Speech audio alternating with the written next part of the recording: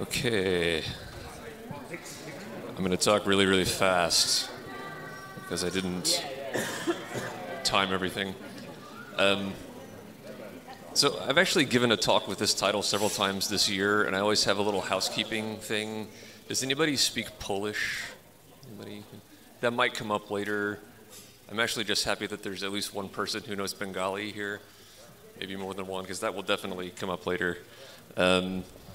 So can you hear me okay? Yes. Okay, so like I was saying, I've given a talk with this title before, but it's sort of a gimmick title, so I hope that's okay. The content can change a lot, because that's just sort of a jumping off point, asking a question. So just to reiterate the question, one thing I hear a lot these days is, didn't we do fonts already? Isn't that done? And especially you get that when you get outside of the creative graphics people in the FOSS community. What I really want to talk about, though, is this gap. Like, web fonts were a huge success and still are a huge success story for free software, but that means there's still a lot left to do. And when I say web fonts, I'm primarily talking about Google Fonts and about Open Font Library. And you know, assuming that those are successful, sort of the question is, what else is there that we need to work on?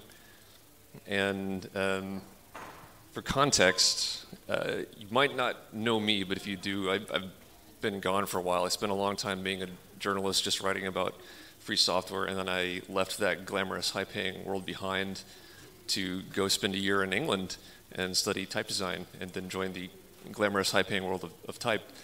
That also means that I spent a lot of years talking primarily to software developers, and then I spent a year just surrounded by graphic designers and document making people, which was interesting. But at the end of that year, I spent this time thinking about what I wanted to do next, and so I tried to come up with a list of these other things that we should and can be working on related to type.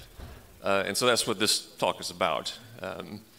If you don't believe me, I can spend 1 minute illustrating the fact that the massive success of open web fonts doesn't solve everything for you. And I'll try and rush through this, but really I think it's pretty clear, especially to people who are voluntarily here. Lots and lots of hits come from web fonts.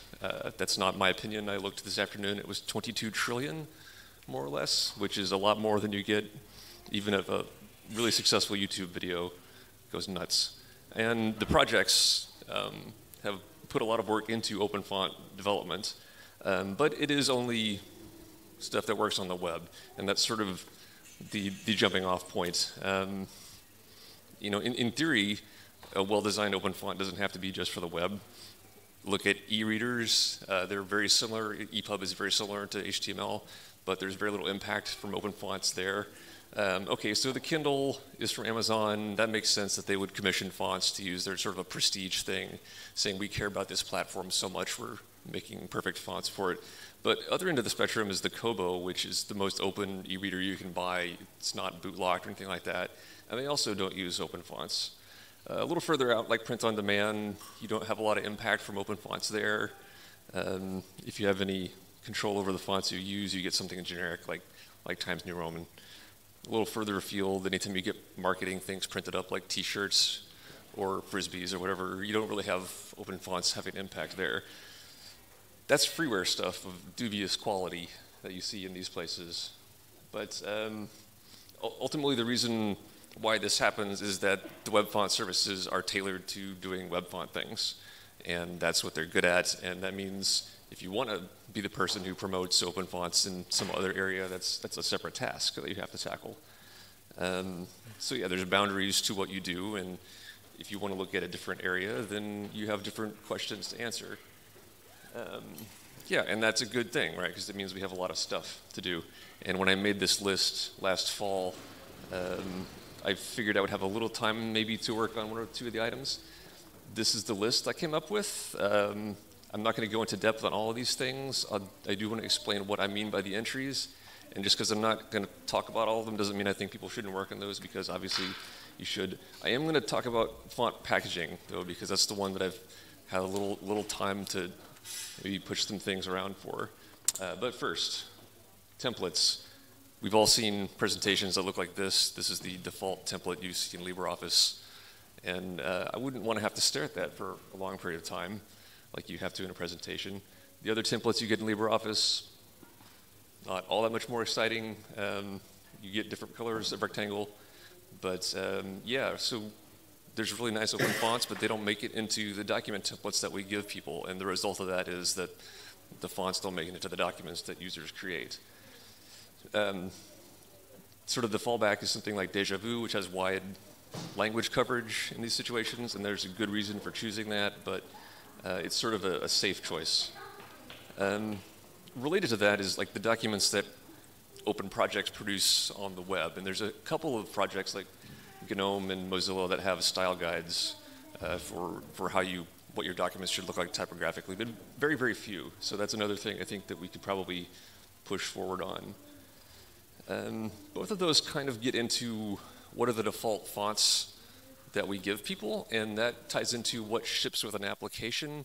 And Scribus and LibreOffice have both discussed this. Other projects I know have not, like Inkscape and GIMP, will very reasonably tell you the user installs the application and whatever the system fonts are what they have.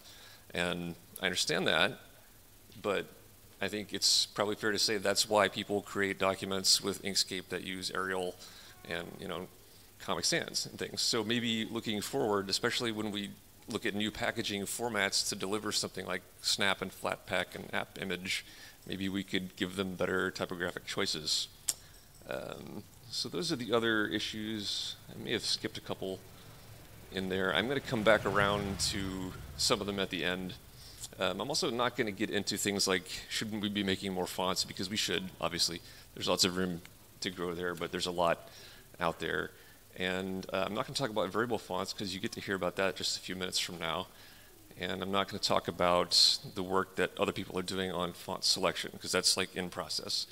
I'm just going to talk about the packaging thing because I had a little time to devote to this earlier this year.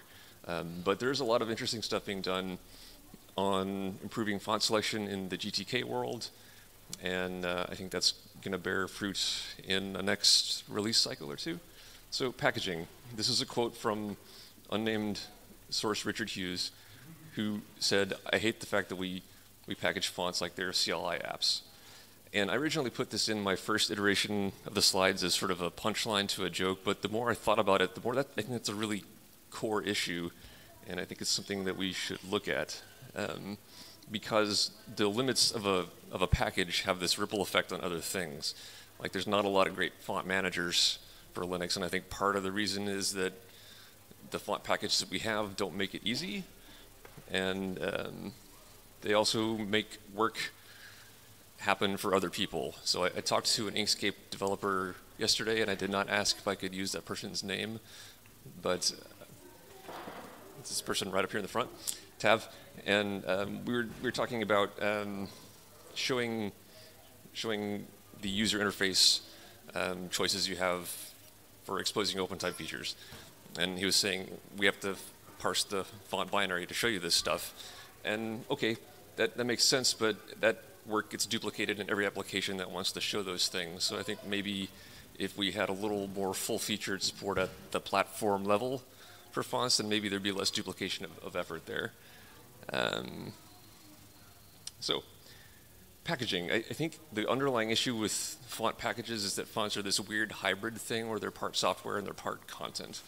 And there's dichotomy there, and it's hard to support both of those things. So yeah, they have executable instructions in them, but when I say they're content, I mean they're a page element whenever the user is doing something. They're part of the content of the document that they make. And that's a really different mindset. If you look at the font managers, this is GTK Font Manager, which is someone's personal project. It's not like the official GNOME font manager. But let's just look at it. You can see it shows you some metadata that's pulled out of the font binary, like proportional or the width and slant and weight settings, things like that. It can show you a basic waterfall rendering of the alphabets. But I mean, it doesn't have any awareness of this content aspect that the font has for the designer. So the data here is sort of context free. And I spent a lot of time last year, like I said, around these document people like book designers and information designers, and so I got to observe the way they used fonts and the way they selected fonts when they're working on things. And the key takeaway I got from that was that the context of a person choosing the font is whatever the document is that they're working on, and the document is more important to them than the font is. The font has to fill a role for that, which means you should think about font selection from a document first perspective, I guess. And again, this is sort of the package of the font package is content, not, you know, just an executable binary. So if you look at other things that are sort of content driven, like music managers, you get a real different experience than you see in the font managers. Like this is Rhythmbox, this is Gnome Music. In both cases, most of the screen real estate is metadata, a lot of which is editable by the user. So there's applications like EasyTag that let you edit the MP3 tags of a file that you have. That's sort of been taboo to edit font metadata in the past because people are afraid of you removing copyright notices and things like that. That could be done in MP3 too, but people got over it.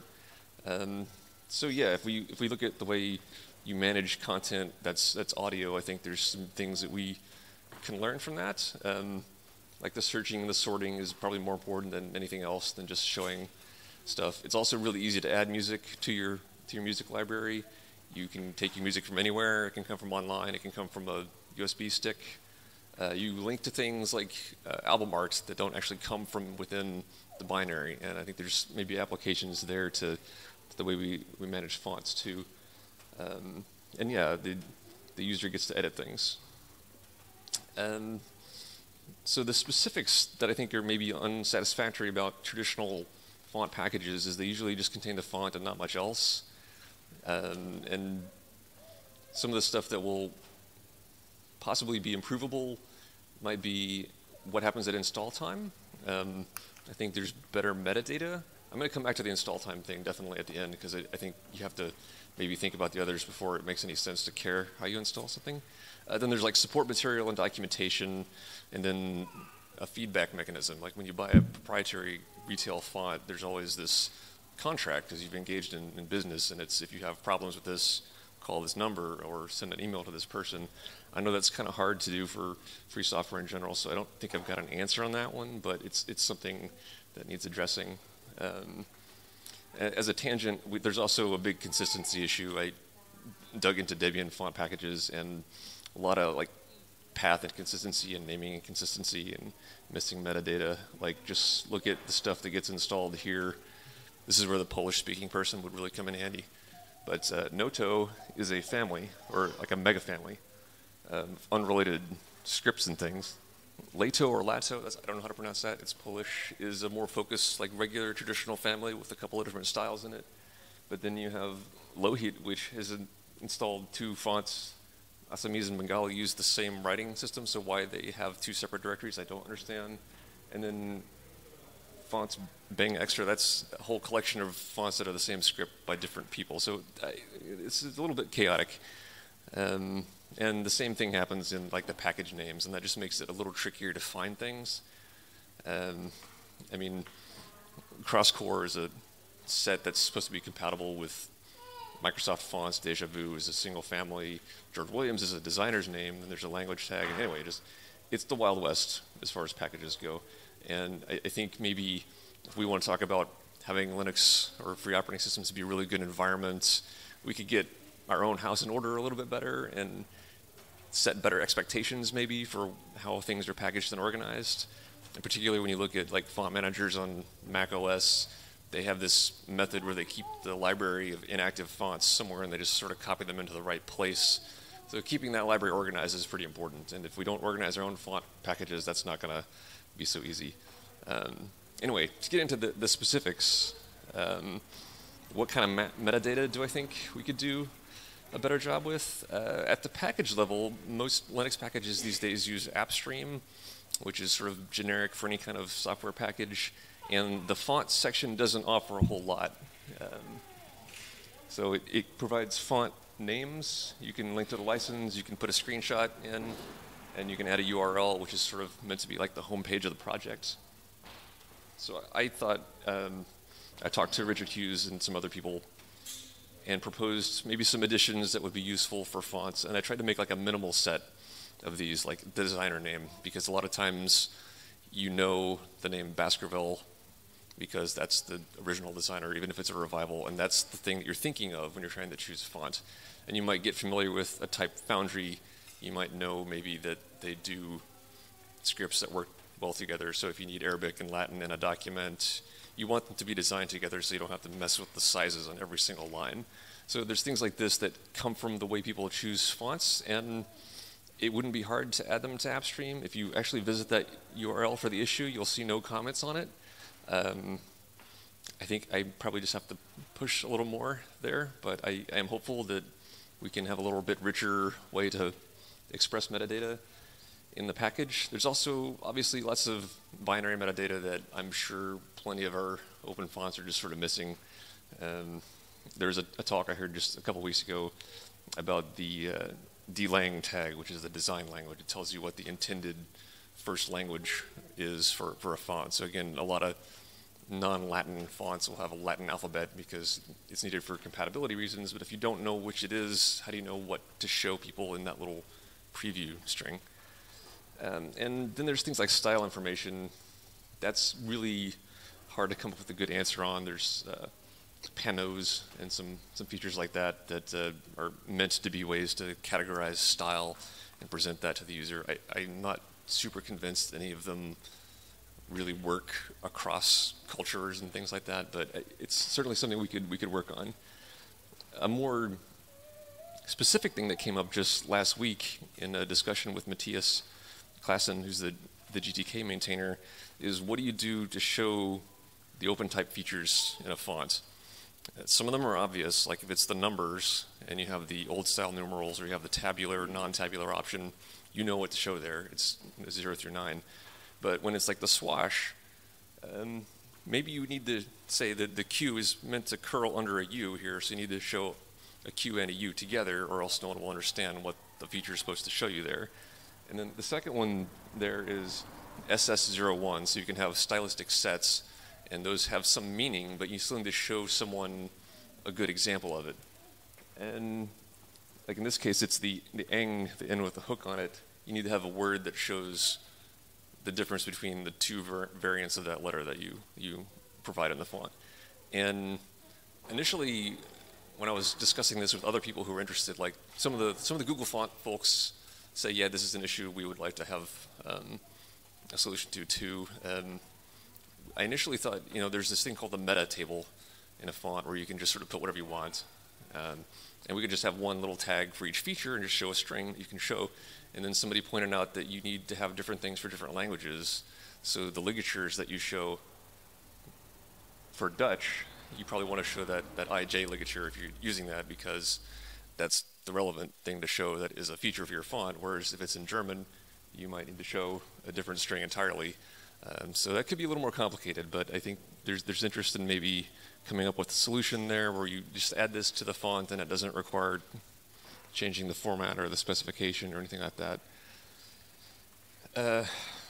Moving back a little bit to the package metadata, you might have noticed that reserved font name thing. This is a feature of the open font license where if you release a font, you can declare that this part of the name is reserved, and that means people can make derivative versions of the font, but they have to change that part of the name if they change anything in the font. Now, if you've made it so that the font can be rebuilt bit for bit compatible, they don't have to change it, but if they're changing the font, they have to change the name. And that's a pretty important thing, and currently RFNs aren't tracked very well, so you end up with fonts that have RFN violations accidentally. I've found several packages in Debian that are like this, and I decided that this probably needs to be supported in the license compliance stack, and that's what SPDX is. SPDX is this XML database of licenses for all kinds of free software, and for like quasi-free software, because there's things that aren't going to meet the FSF definition or the open source definition, but you need the track if you're working on a project so that you don't cross-contaminate. I don't particularly like that word. So I started working on this, and I think we're going to get the reserve font name thing as an exception in the expression formula for SPDX. And I also, just in the process of doing that, decided there's some font licenses used for free fonts that are not in SPDX either. So I'm working to like document all of those, and currently there's 19, which is a lot more than I expected to find, because there's a lot of older things that are still distributed in Linux, like fonts that were donated to the X consortium, and each have a weird little license on them. And there's the Bitstream license, the Bitstream Vera license, and things like that. But I've done a little work on that, and I think that'll come through. I don't know what kind of time frame to tell you on, but the idea is that adding those things to SPDX means we can have a better upstream experience for fonts, which means we can maybe change the font packages. So there's a lot of yak shaving chain reaction things involved in this, but I think ultimately it'll be worth it.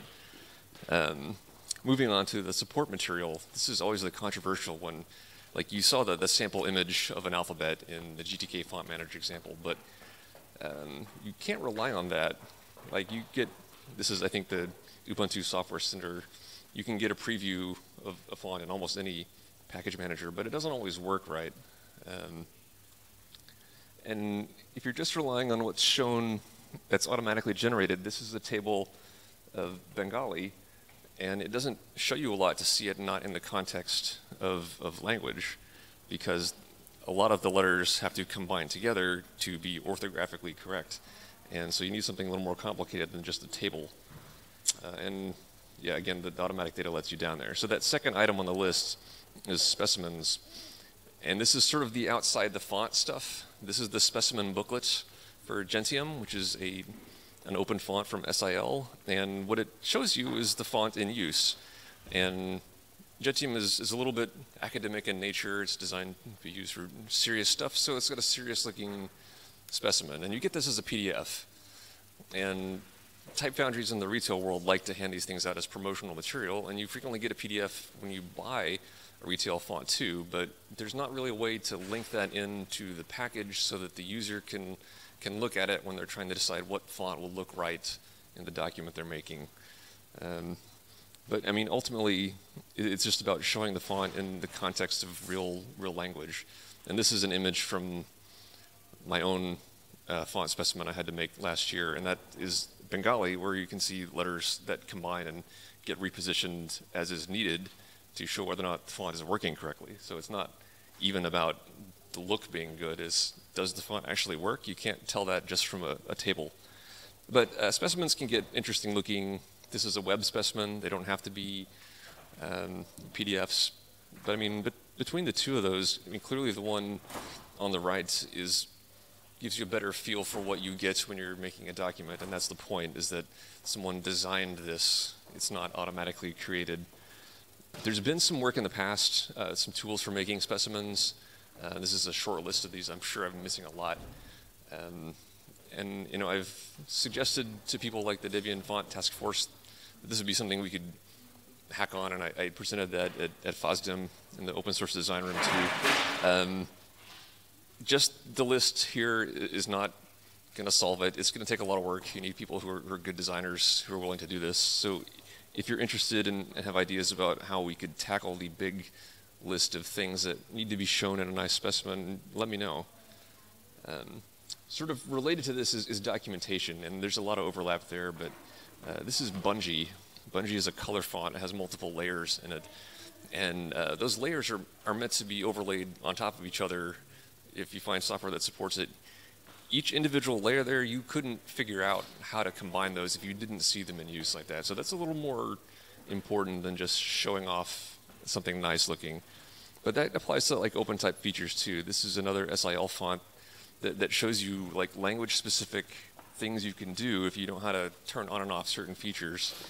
A lot of times you get this sort of material in a PDF too, and that I think we could probably do a better job of linking in. That might not be too readable, but this is just sort of showing ligature options, and there's always so many ligature tags you can use. So yeah, it's easy to just say include that documentation, but I mean, a font package could put anything it wants in user share doc, but you might as well not, because no one's going to see it. I mean, you might be surprised if you looked in user share doc how many font documentation documents you already have. So that leads me to like my first sort of big reflective question this week is, I'd like to know what we could do better, how to link like documentation into a place where the user can use it. Because I realize I don't use Yelp a lot on GNOME, but a lot of people do, and I don't know. Is it something? I know there's apps like Inkscape and GIMP and Scribus. You can have extensions, and you can have things that get hooked in pretty easily. And is that the appropriate place to maybe, when you install a font, have it drop in some documentation that just, in a way that you can pop up and just read, okay, that's the set I need to turn on for this feature. Is that the right place to do it, or should it happen at the OS level? Should it be a man page? I don't know. I don't have the answer to that, so I'm hoping to discuss this at the typography BOF. But there's a lot of options out there. It's just sort of a, what do you find that actually works for people question. So looping back around, I said I would come back to this install time assistant thing. Reality is that whatever we figure out, hey, how we can improve a distribution font package, it's not going to be the only fonts that a person has. They'll come from Google Fonts, downloading a zip file from some random place, a package that's released just on GitHub. And yeah, we want to make a good experience there. So what do you do if you just have a zip file? Like it's easy to install something through your distribution, but when you get outside of that, not a lot happens. This is downloading something from the web. Fonts.zip. So you have to know what to do with that. You open it up and you put the font file in the right place, and good luck. I mean, ultimately, I think the issue there is that just makes the font available to the system, and what you really want is to make it available to the person at the keyboard. And maybe that means doing more, like with some sort of handler at install time. I think, you know, you can pre-fill some metadata. If someone does get motivated to write a really great font management system, you can maybe ask the user, is this right? Turn it on, turn it off. If you see that there's PDFs in the same folder, you can say, are these specimens? Do you want to load these in? Room to explore there, certainly. And at the very least, I think you could definitely generate that sample image that otherwise, if you don't have it, you've got nothing to look at. There's also interesting work on this installation problem happening outside. This is a project by Yanoni, however you pronounce that. He just proposed this on like a type discussion forum a month ago, probably. And it's meant to be like a self-hosted client-server thing, so you can deliver fonts to people who buy them from you. But it's free, so it's not limited to people selling them. But it lets you like push out an update notification, so people always get the latest version. We at least need to participate in the discussions happening there. I don't know where that's going to go. But I also wanted to end by saying that it's easy to say, why isn't there a good font manager? But I don't think that working on these packaging things is just leading to there being good font managers. When you have a good, rich platform for fonts, other things become possible, and I just jotted these down off the top of my head. But yeah, if it's easy to look at the metadata in a font, maybe that helps translators. Maybe it helps people who are interested in learning a language. And maybe it just helps people debugging fonts to be able to say this is missing in this font file, so now I can do something about it. So it's not just about having that rhythm box looking font manager. I'm about out of time there. If you have any other, I can answer questions as long as they'll let me stand up here, but also come to the Type BOF on Monday and talk at length about whatever you like. So thank you.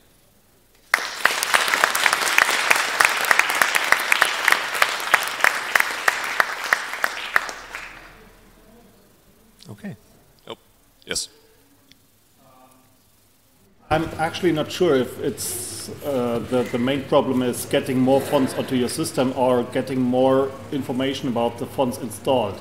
The main problem, to me at least, from my perception, is how do I manage the fonts installed on my system? And I think there is also problems which can't be solved by just one font manager, because for example, we just recently for GIMP, the question dropped up, how can I hide fonts from this application? It's like kind of application-specific block lists, because I know there are a ton of useless fonts, but I don't dare to uninstall them because I don't really know where they are needed. And yeah, I totally agree. I guess I didn't really want to head down that road because it's broad and has no ending in sight. Commercial and non-commercial font managers make a big deal out of being able to activate and deactivate sets of fonts because you don't want to